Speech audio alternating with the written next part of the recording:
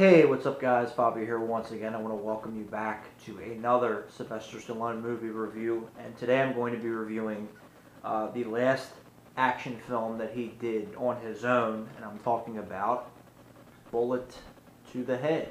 I thought this was okay. I really like that artwork. I think that artwork is pretty cool. Which is why I got the DVD instead of the Blu-ray, and plus the Blu-ray didn't have any exclusive features, and I'm not surprised because this movie failed at the box office, which, you know, is not a surprise. But I thought Bullet to the Head was okay. When I first saw the movie, get a little more comfortable here. Like I said, I did see it in theaters. I believe I saw it opening day, if I'm not mistaken, and I will admit, when I was in the theater watching it, I thought it was good. I liked it a lot. It had some cool stuff in it, I thought. But over time, I think that I just thought it was okay, and it is mediocre. It is a mediocre film. There's no doubt about that. It's definitely not as good as it should be. I definitely expected more from Walter Hill as a director. And, Stallone is there. There's not really much for him to work with, I will say that. They didn't give Stallone much in this movie, and it shows. And I just hate the behind-the-scenes shit that went on during this movie, which I'll get into. But Bullet to the Head was okay. It was disappointing.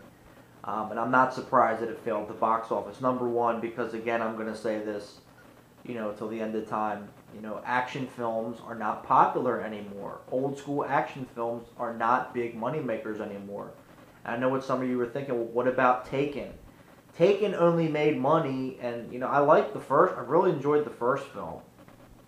The sequels sucked. Both of them sucked.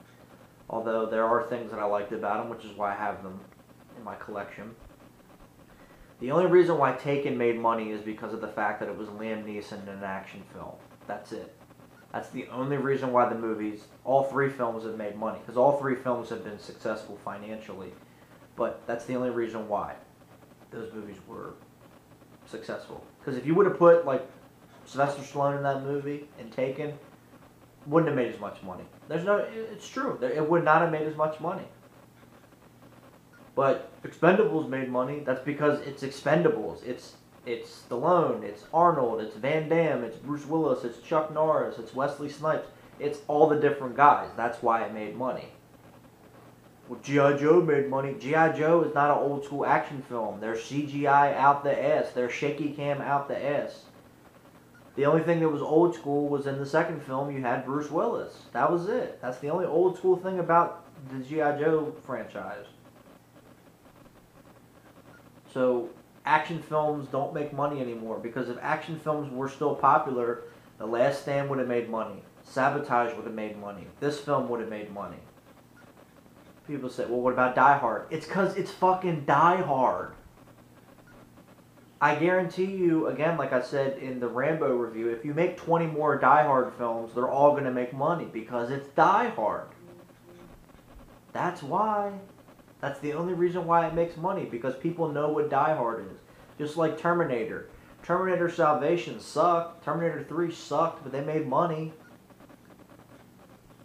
Terminator Genesis, probably going to make money. And it's going to be PG-13, so there you go. So, that's the safe side of things. Whatever. But this movie, Bullet to the Head, definitely tanked at the box office.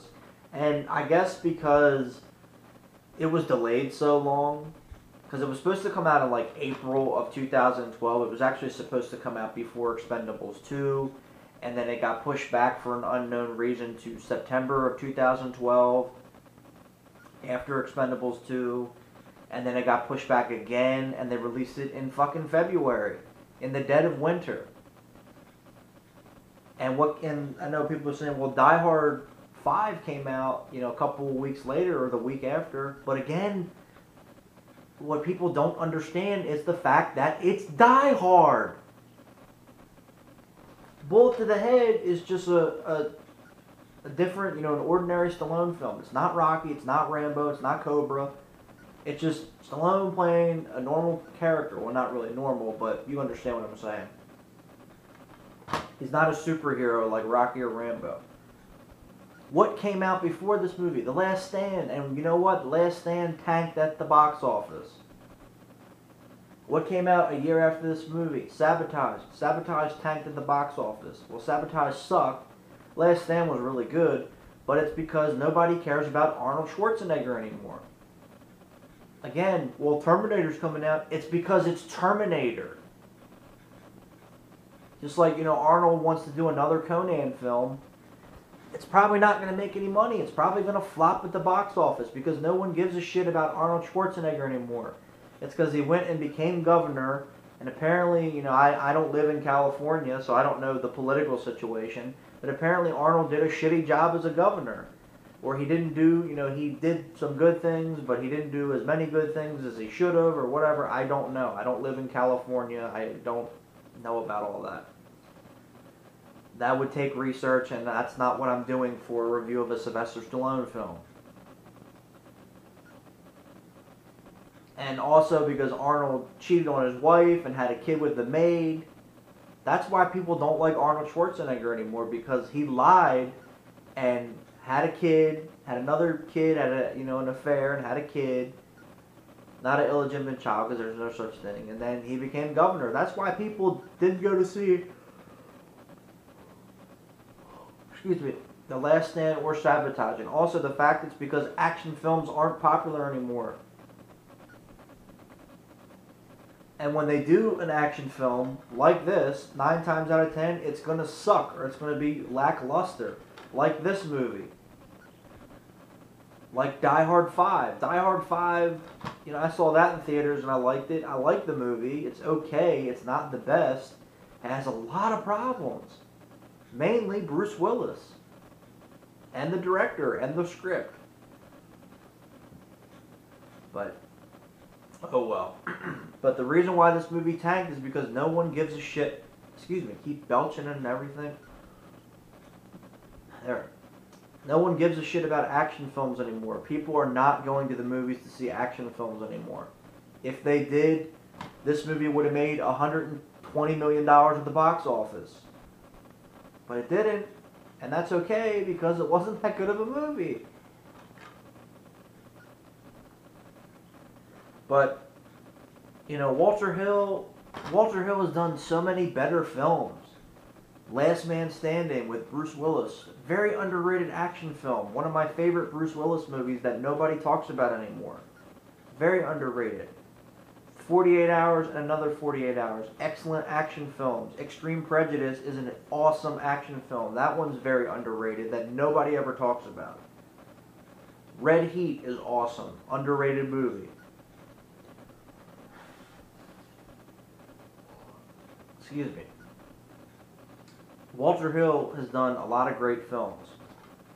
This is not one of them. I expected a lot more from Walter Hill, and I expected a lot more out of the fact because he wanted to work with Stallone. Him and Stallone have been friends for a number of years, and they always wanted to do a movie together. And then when they get the opportunity, they get fucked over. I don't think Walter Hill was the big problem on this film. I think Joel Silver was, and Stallone when it came to the editing of the film and the rewriting of the film. I don't think Stallone did a bad job acting-wise. I like Stallone in the movie. I like the fact that he plays a hitman. It was something different, like Assassins. It was cool to see him play kind of an anti-hero. I like that. Stallone was not a problem acting-wise. Behind the scenes, he was, which I'll get to, but I want to get back to Walter Hill. So I don't think Walter Hill is the blame. I know originally they wanted Wayne Kramer, the guy who did Running Scared with Paul Walker, which is a great action film, a very underrated movie in my opinion. And him and Stallone couldn't get along, which isn't a surprise there. And Wayne Kramer wanted to make the movie really dark, and I mean it is a violent movie. There's no doubt about that. There is violence in the film. There's plenty of it. But, Wayne Kramer really wanted to make it dark, and I wish that him and Stallone could have just, saw eye to eye on that, and Stallone could, pull his head out of his ass with his ego and just say, yeah, Wayne Kramer, this guy's done some films, he knows what he's doing, You know, let's do this. That's the thing that pisses me off. Like, he gets Wayne Kramer fired from this movie, but he gives Patrick Hughes, a guy who directed one fucking movie that nobody's ever heard of, the reins to make Expendables 3. So, again, I'm calling bullshit, but I'm not, I mean, the Expendables films I already reviewed. Just go back on my channel and look at them. Should have said that in the beginning, but I already reviewed those. And the next, you know, the movie that Stallone did after this, Escape Plan, I already reviewed. So just, it's not hard to find on my channel. Just type in Escape Plan and Expendables and they'll come up. So that pisses me off, because Wayne Kramer is a better fucking director than Patrick Hughes, and actually did movies that were good. I don't even know the movie that Patrick Hughes did. Was it called Red Hill or something? Some Western? He did one fucking movie that nobody ever heard of. A lot of people know what Running Scared is, with Paul Walker. It's underrated, but a lot of people still know about the movie. That pissed me off. You know, strike one. You know, strike two, which fucking Joel Silver, and, you know, Joel Silver produced this, and this was the last movie he produced with Warner Brothers, and I think that's also one of the reasons why they kept pushing the movie back and stuff, is because Joel Silver is a prick, and, you know, he was accusing Warner Brothers of fucking him over when the second Sherlock Holmes movie came out. And I guess, you know, they're like, well, your punishment for saying all that shit is we're going to push your movie back and push your movie back and push your movie back and push your movie back until nobody gives a fuck about it anymore, and we're going to release it in the dead of winter and it won't make any money. I think this movie made $15 million at the box office worldwide, if that. It fucking flopped. And it cost $50 million to make. I don't understand how it cost $50 million to make, because it looks like a fucking direct-to-video movie. It doesn't look like a movie. It looks like a direct-to-video, generic piece of shit action film. Like what Cuba Gooding Jr. stars in, or all these former stars who are delegated to fucking direct-to-video. It looks like a shitty Steven Seagal film. And there's a lot of those from the direct-to-video age, you know, the direct-to-video years. Most of the Van Dammes have been good. You know, The Order, Wake of Death. You know, Van Damme has done a lot. But this movie looks like a shitty direct-to-video film. And that's saying, that's not, you know, that's saying a lot from Walter Hill, who's visually done a lot of great movies. Great-looking films. So I don't understand how this movie costs $50 million. And that's the thing. Like, when you push your movie back, you know, you release the trailer, oh, we're going to push it back, and then we're going to push it back again. People become less interested in it. It's like, well, they fucking pushed it back twice. Well, what's the point of us going to see it? We'll just get it when it comes on Netflix. We'll just get it when it comes out on Redbox. We don't need to go see it in the theaters. We'll wait another 3 months for it to come out on DVD.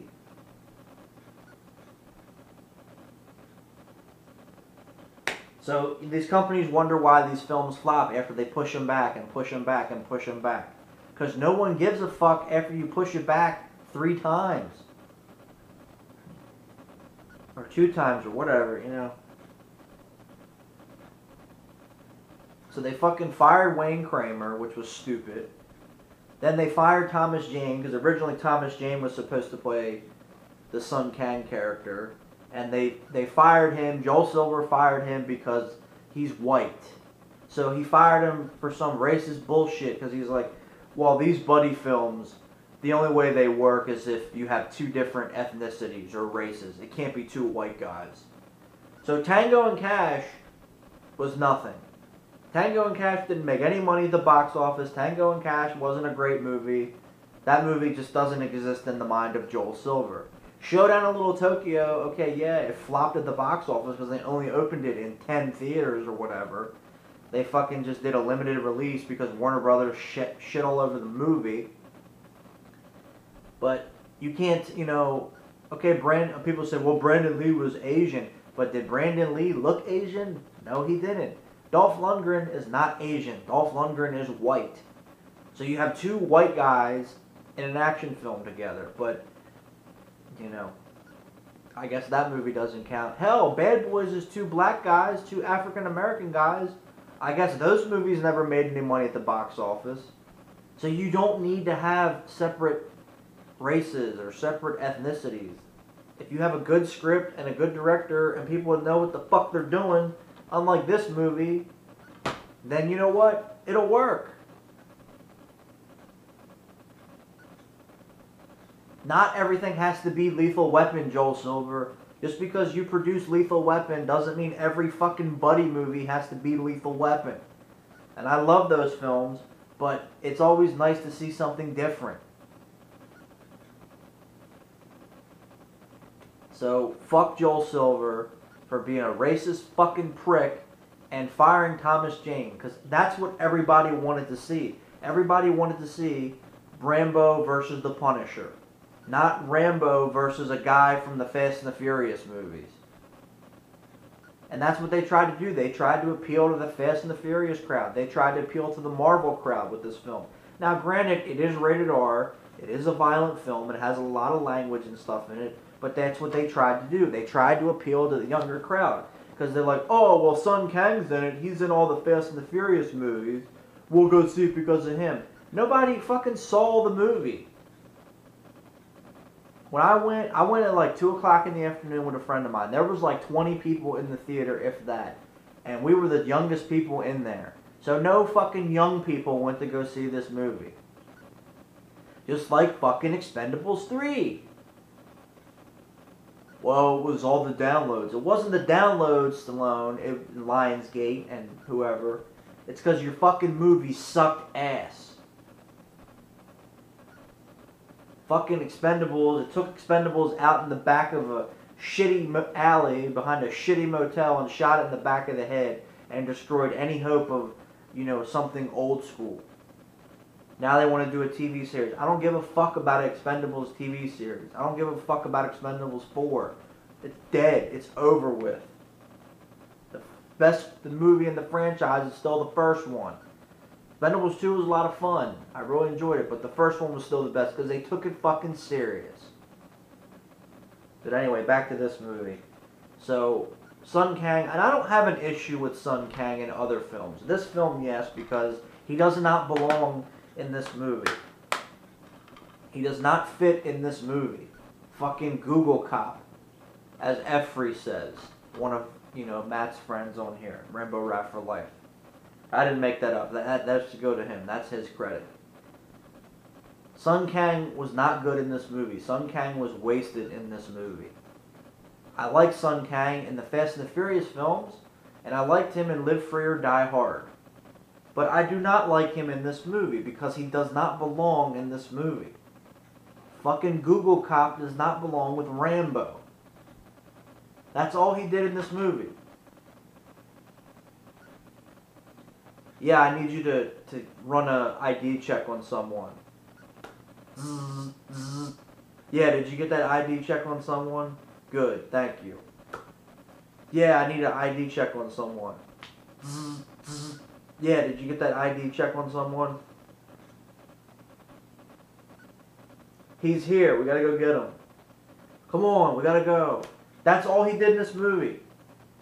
Then he, for some reason, I don't know why, but they tried to give him and Stallone chemistry and it didn't work. And the dialogue was just shitty between the characters. Oh, are you going to rub some tea leaves? Or what are you going to do, Kato? And, that was just all stupid, shitty dialogue. It's like, who the fuck wrote all this? Hope Stallone didn't write it.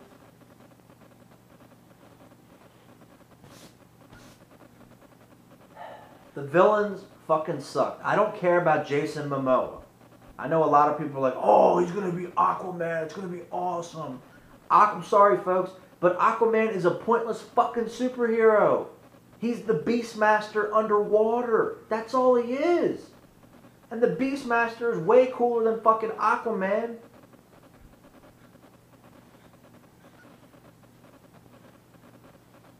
Fuck yeah, Beastmaster is cooler. Beastmaster is Mark Singer from Watchers 2.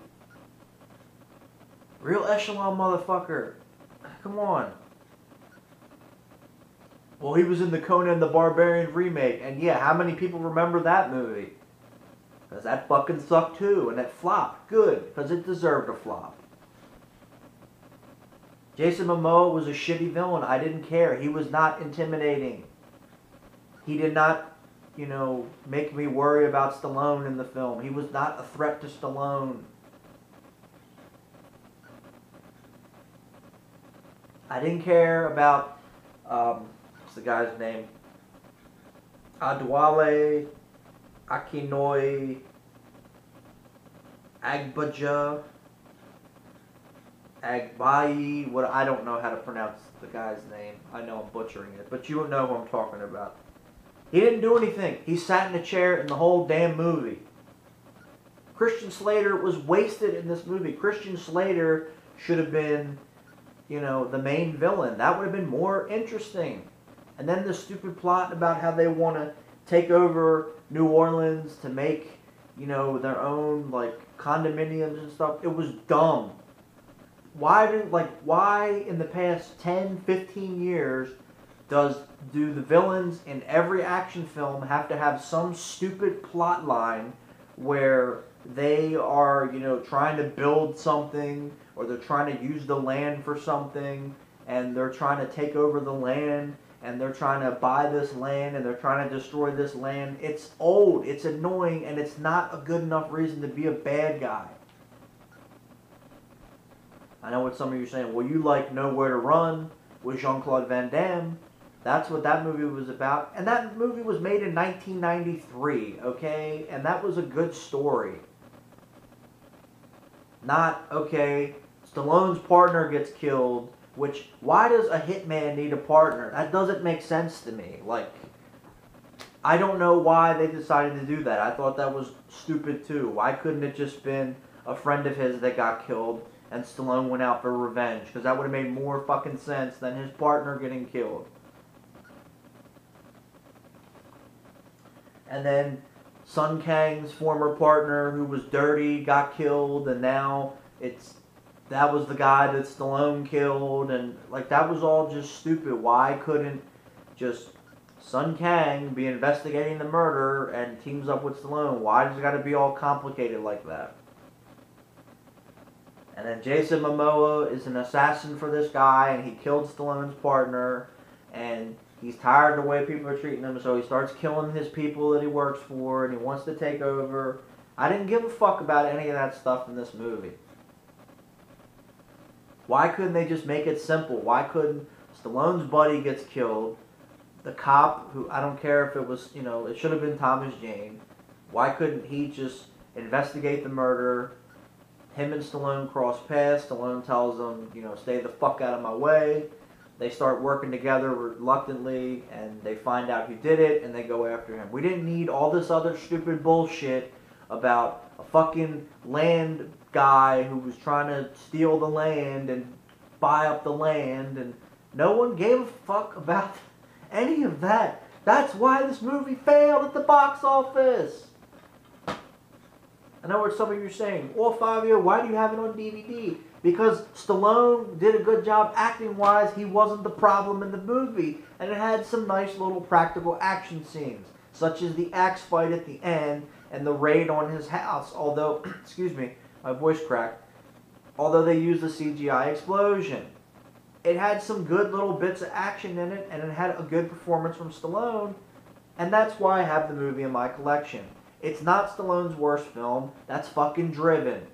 I'd rather watch this over Driven. And that's saying a lot, because, this movie is no winner. And same with this movie coming up next. This movie, well, why do you have it? Because I like Stallone in the movie. And I didn't give a fuck about Stallone's daughter, who was going to be a doctor, and she became a tattoo artist instead. I didn't give a shit about any of that. Why was it in the movie? It didn't need to be in the fucking movie. And then, because we need a plot device at the end, his daughter will just get kidnapped. Whatever.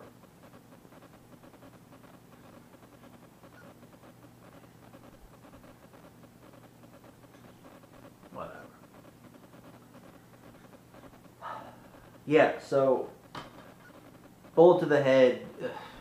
Why couldn't this movie should have been a million times better? Why'd they fire Wayne Kramer for no reason? Why did they fire Thomas Jane over some stupid racist bullshit? Why did they not let Walter Hill just direct the movie how he wanted?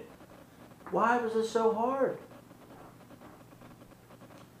But like I said, there are some things I like. I didn't think Stallone did a bad job acting-wise. Like I said, I liked him as a hitman.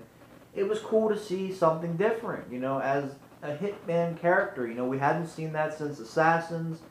And, he wasn't Rocky and Rambo. He wasn't Barney Ross. He was a different type of character, and that was cool. The movie did have some nice little practical action scenes. The beginning when they go kill the guy. The fight in the bar was alright. The scene where Stallone goes to interrogate the guy at the spa. Guns don't kill people. Bullets do. Kills that guy. The little shootout at his house was okay, except for the CGI explosion at the end. And I liked the axe fight. It was something different. What are we, fucking Vikings? I like Stallone was not a problem acting-wise in this movie. But behind the scenes, I think that was the problem, because I think what happened was, I think with the delaying of the film, that was probably Warner Brothers as well, because they're like, well, fuck Joel Silver, and rightfully so. They're not wrong in that one. But they shouldn't have pushed the movie back so much. That hurt the film. And I know Stallone did all these interviews. Well, I don't know why it got pushed back. I don't know what's going on. I'm not working on that. I don't know. Walter Hill is doing his own thing. I think Stallone went in and re-edited the film. I honestly think that's what happened. Maybe Walter Hill did one cut and then Stallone wasn't happy with that. Come on, you can't tell me that Stallone didn't go back in and not, edit the movie.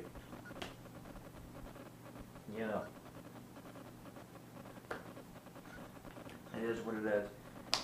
And then I know, also, first of all, it was supposed to come out in April, and then they pushed it back. And then it was supposed to come out in September, and then they pushed it back again. I think the September thing got pushed back because, Stallone didn't want to compete with Expendables 2.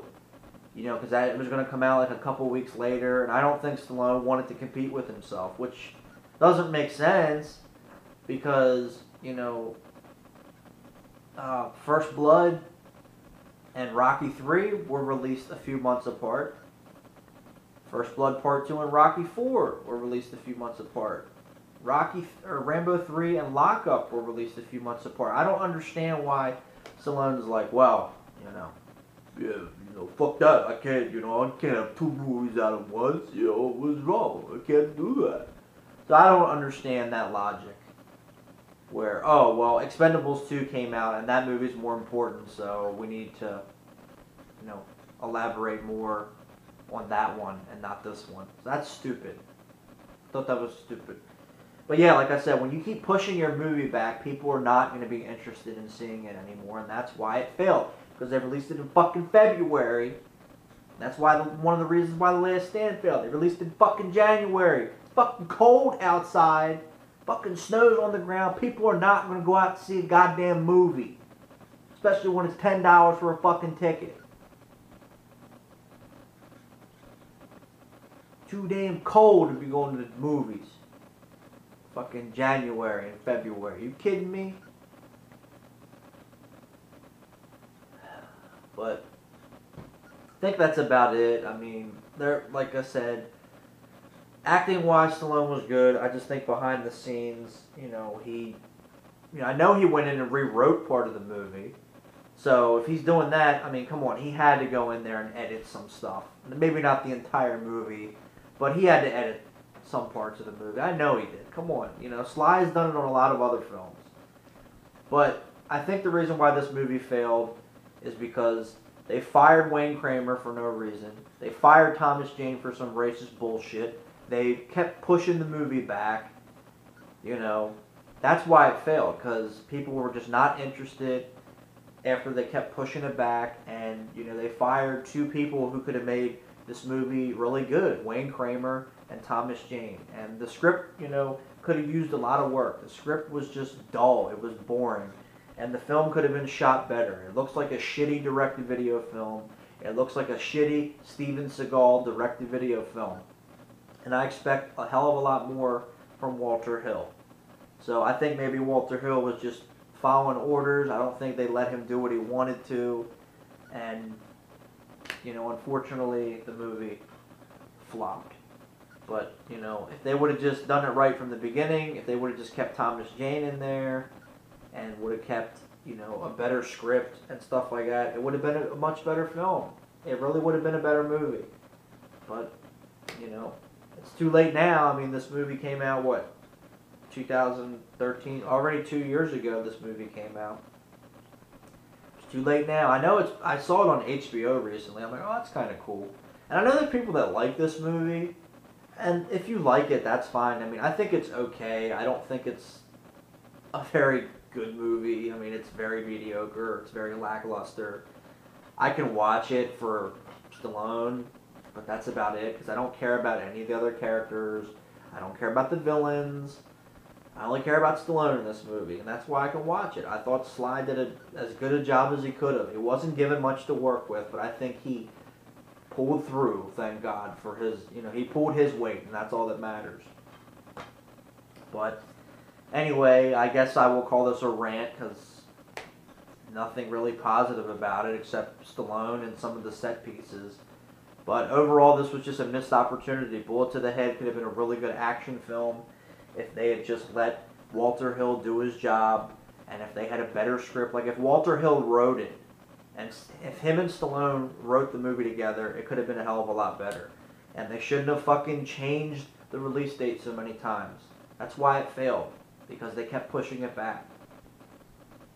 But, oh well. But anyway, guys, I hope that you enjoyed my rant or review, whatever you want to call it, on Bullet to the Head. And stay tuned, because I'm going to do another rant/review on Grudge Match, which was just as disappointing in my opinion, because this movie could have been really good as well. But anyway, guys, thank you for watching, and sayonara.